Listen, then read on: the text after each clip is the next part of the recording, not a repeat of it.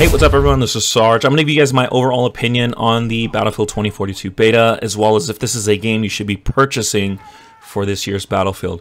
Now, I've probably plugged in about 15, 16 hours into the beta, which isn't a lot of time. I'm also a dedicated sniper, so that's where I put most of my focus into the beta. I didn't really experiment with everything that it had to offer, so this is just coming in from one angle. And for those of you guys who've been on my channel for quite some time know that I am usually the sniper type, or at least I play more of a sniper role when it comes to Battlefield games. But I think this time around I am going to try to experiment more with more of the versatility of weapons and gadgets, as well as classes that 2042 has to offer. And that's just the extension that I get from, or the fun that I get from playing Warzone.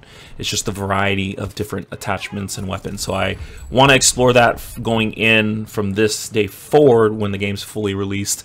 And so, yeah, my take on this is very one-sided, so I can't really speak for the overall player base. I know there are people who absolutely love the beta. I am in that category, but then there's also a lot of people who didn't love it. What I experienced in the Battlefield was just sheer fun, and I think that's something that Battlefield has lacked ever since Bad Company, going all the way back to 2010. I think Bad Company, in my opinion, was like peak Battlefield. That was like the best Battlefield that we've gotten. Prior to that, it was Battlefield 2. Battlefield 2 was an amazing Battlefield that gave you a lot of the sandbox experience, plus mod tools, which was huge.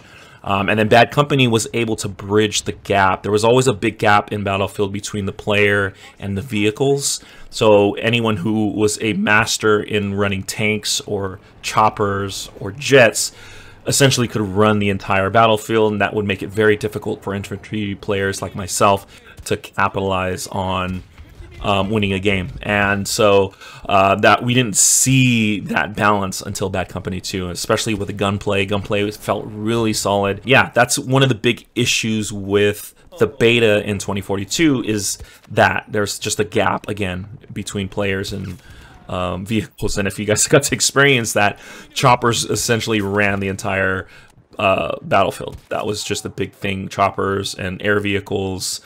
Tanks were not much of a problem, but I just felt like the choppers and air vehicles alone were just dominating. Now, as far as the gunplay coming from a sniping perspective, it felt a lot like Battlefield 3, but an improved version of that. And it was actually enjoyable. I really had a lot of great moments and a great time just sniping people, whether I was playing aggressively or just sitting back and popping off shots from a distance. You did have the issue of not having zeroing, where you could just compensate for the range of a player, but I think that's probably something will be introduced in the full version of the game. But aside from that, you could just really pop off shots quick. That's something I felt in the BF3 beta, was that just sniping felt a lot of fun during that phase. And I think BF3's big issue was the suppression system, where if you're being suppressed, it would actually change the trajectory of your bullets, which was horrible for a sniper. But this game doesn't have that, which is wonderful. And on top of that, it just felt fluid. On the side of TTK, I know a buddy of mine, Shibby, who was playing, who was running a lot of the assault rifle weapons or the LMGs, mentioned that it did feel like it took an extra bullet or two to down players. And so it seems like the TTK is a little bit lower than the previous Battlefields, and that's just something that we might see change. Beautiful thing, though, is we are getting a Battlefield portal, which is like custom servers, and so people can adjust the TTKs on that and give you the feeling that you would like. So yeah, not worried much about the balancing of the weapons in the beta, because that will shift when the full release drops. But yeah, just the overall feel of handling the weapons in 2042 is probably the best that we've had since Bad Company. Map design reintroduces the sandbox feel, so big open arena with a lot of lush and building structures that are kind of slapped in.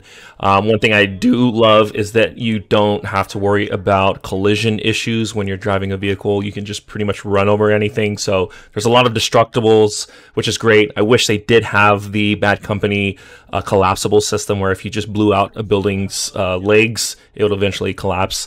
That was one of the fun things about Bad Company, was being in a building that was falling apart, or taking out a building and making it collapse on the enemy. But nonetheless, you could still just blow holes through walls, pretty much any wall. And then if you notice that there would be craters in the ground from a lot of the explosions going off from either air vehicles or explosives in general, and it would just change the entire field, so it would actually look like there was a battlefield going on. And that was the beauty of playing older games like Bad Company, is that by the end of the match, the entire field is just in complete chaos. And so yeah, they are reintroducing that with 2042, and that's a huge plus for the overall map design of the game. I think if you're going into this from a BF1 to BF5 perspective, due to the fact that the development teams from BF5 kind of left that game die, which was unfortunate, and then we had the tragedy of their battle royale, which didn't even really take off. This game might bring you some bad taste from that, and I would probably hold off until you can see more development from the development team themselves to see what they are actually going to take, or where they're going to take this game. And so yeah, I would hold off. But if you're someone who's taken a break like myself, I haven't touched Battlefield since BF1, and I didn't really play BF1 a lot, so I've been on a break for a very long time from the series. It's a great time to get back into it because it's fresh, it feels brand new, and like I was mentioning, there again, you're going to be running into a lot of glitches. I think once the game launches, you're going to be seeing a lot of the same issues that we saw in the beta. A lot of people say that you can fix a lot of the problems, but there's only months away, and they're always development teams are always under crunch time. That's going to be the priority, and then they're going to try to patch it later on, which is a never-ending cycle to a lot of these AAA titles. And so we are probably going to get a full release with a lot of issues, and so I'm expecting that. But what I am really enjoying, again, is the fun factor. I think bringing that back into play is a huge thing.